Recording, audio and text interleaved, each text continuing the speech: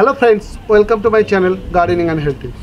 তো বন্ধুরা, আজকে আমি একটা খুব পরিচিত একটা ফার্টিলাইজার নিয়ে কথা বলবো।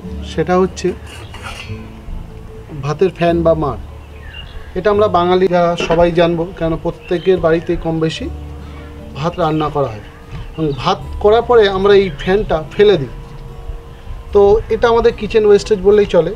তো এটাকে আমরা গাছে ইউজ করব এবং এর মধ্যে প্রচুর পরিমাণে ভিটামিন আছে, যেটা আমাদের গাছের দরকার। তো আমরা এই ভাতের মাড় বা ফ্যানের মধ্যে যেটা পেয়ে থাকি, calcium, iron, manganese, magnesium, phosphate, potassium, calcium এবং জিঙ্ক। তো আমরা এই ভাতের মধ্যে এত ধরনের মাইক্রো আর ম্যাক্রো নিউট্রিয়েন্টস পেয়ে থাকি। তার ফলে কী হয়, আমাদের গাছের প্রচুর কার্যকরী ভূমিকা পালন করে এই ফ্যান। তো আমরা আপনাদের বলছি যে আপনারা যে ম্যাক্সিমাম বাড়িতেই দেখবেন এই ফ্যানটা ফেলে দেয় বা এর উপকারিতা জানে না গাছের জন্য, তো অনেকেই ইউজ করে না। তো আজকে আপনাদের খুব একটা সহজ পদ্ধতি দেখাচ্ছি। যখনই আমরা ভাত থেকে মাড়টা বার করে নেবো, তো এরকম একটা পাত্রে নিয়ে কিছুক্ষণ রেখে দেবেন, 5 থেকে 6 ঘন্টা হলে যথেষ্ট। এবং চেষ্টা করবে দিনের দিনে ইউজ করার। খুব জোর 24 ঘন্টা পর্যন্ত আপনারা এটা ইউজ করতে পারেন, কিন্তু এর বেশি হলে কি হয়, একদিন পার হলে এর মধ্যে অনেকটাই অম্লভাব এসে যায় বা অ্যাসিডিক হয়ে যাবে।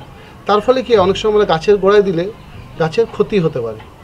তো এইটা আপনারা মাথায় রাখবেন। তো এই ভাতের ফ্যান যদি আমরা ঠিকঠাকভাবে ব্যবহার না করি, তাহলে কি অনেক সময় কী হবে, গাছের বিপরীত প্রতিক্রিয়া হবে, গাছের ক্ষতি হতে পারে। সেটা আপনারা মাথায় রাখবেন। তো এটা কিভাবে ব্যবহার করতে হবে সেটা আমি আপনাদের পুরোটা বলে দিচ্ছি। এই ভাতের মাড় ডিরেক্টলি গাছের গোড়ায় ইউজ করবেন না, কারণ এর মধ্যে অনেক ধরনের নিউট্রিশন আছে। তো আপনারা কি করবেন, ধরুন আমি এখানে একটা বালতিতে জল নিয়েছি, আপনারা দেখতে পাচ্ছেন। তো এখান থেকে যদি আমি এইভাবে এক মগ তুলি, আর আপনারা দেখতে পাচ্ছেন এর মধ্যে একটা স্বর বা স্তর পড়ে গেছে। তো এই স্তরটা আপনারা একটা ছেঁকনি দিয়ে ছেঁকে নেবেন। তো আপনারা দেখতে পাচ্ছেন এটা আমি 1 গ্লাস সমান নিয়েছি। তো এই 1 গ্লাস নিয়ে আমরা কি করব, এই জলের মধ্যে মিশিয়ে দেবো। তো এটা রেশিও আপনাদের বলে দিই, আপনারা 1:10 রেশিওতে ইউজ করবেন। 1 লিটার যদি ফ্যান ইউজ করেন, তার সঙ্গে 10 লিটার জল ইউজ করবেন এবং খুব ভালো করে এটা মিশিয়ে নেবেন। এবং আপনারা যদি চান, এর সঙ্গে সর্ষের খোল মিশিয়েও গাছের গোড়া একসঙ্গে ইউজ করতে পারেন, তাতে আরও ভালো উপকার পাবেন। তাতে কী হবে, গাছের সম্পূর্ণ ফার্টিলাইজারের যে দরকার আছে সেটা পূরণ হবে।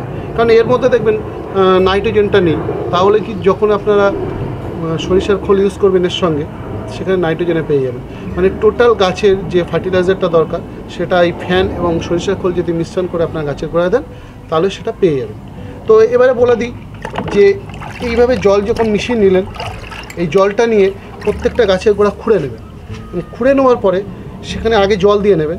জল দেওয়ার পরে এই ভাতের ফ্যান আপনারা মিশ্রণটি ইউজ করবেন।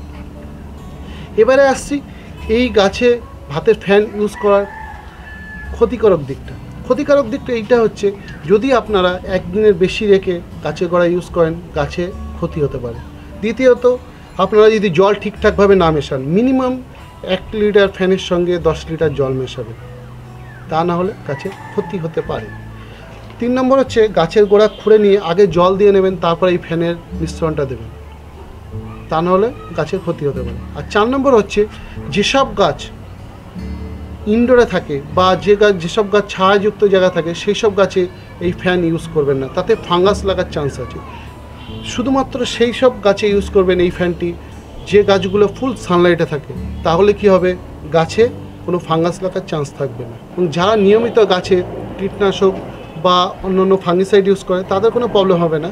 কিন্তু আপনাদের আমি রেকমেন্ড করব, যেসব গাছ আপনারা ফুল সানলাইটে রাখেন, সেই সব গাছেই এই সারটা বা এই ফার্টিলাইজারটা ইউজ করবেন, তা না হলে অনেক সময় গাছে ফাঙ্গাসের আক্রমণ ঘটতে পারে। তো বন্ধুরা, আমি আমার গাছের গোড়া আগে একটু জল দিয়ে নেব। তো দেখতে পাচ্ছেন আমি অলরেডি গাছে জল দিয়ে নিয়েছি। তো আপনারা এইভাবে দূর থেকে একটি 8 ইঞ্চি টবে আপনারা 150 থেকে 200 ml দিতে পারেন। এবং আপনারা এই সারটি সব গাছে দিতে পারেন, যে সব গাছ ফুল সানলাইটে আছে। যেসব গাছ আপনারা ফুল সানলাইটে রাখেন, সেই সব গাছে এটা ব্যবহার করবেন। যেটা সানলাইটে রাখেন না, সেই সব গাছে ব্যবহার করতে যাবেন না, অতিরিক্ত ঝুঁকিপূর্ণ হয়ে যাবে, কেননা গাছে গোড়ায় ফাঙ্গাস লাগার চান্স থাকবে। তো আমি সিজনাল ফুল থেকে আরম্ভ করে সব গাছে ইউজ করব, যে গাছগুলো রোদ্দুরে রাখি। তো বন্ধুরা, আজকের ভিডিও আমি এখানেই শেষ করলাম। আশা করি আপনাদের ভালো লেগেছে, আর ভালো লাগলে অবশ্যই আপনারা আমার ভিডিওটাকে লাইক আর শেয়ার করুন এবং আপনাদের মতামত আমার ভিডিওর কমেন্ট সেকশনে লিখে জানান। এবং আজকে যারা নতুন এসছে অবশ্যই তারা আমার চ্যানেলটিকে সাবস্ক্রাইব করুন এবং সাবস্ক্রাইব বাটনের পাশে যে বেল বাটনটি আছে ওটাকেও প্রেস করে দিন। তাতে কী হবে, আমার চ্যানেলে যখনই কোনো নতুন ভিডিও আপলোড হবে আপনার কাছে সঙ্গে সঙ্গে নোটিফিকেশান চলে যাবে। আজকে ভিডিও এখানেই শেষ করলাম। ধন্যবাদ।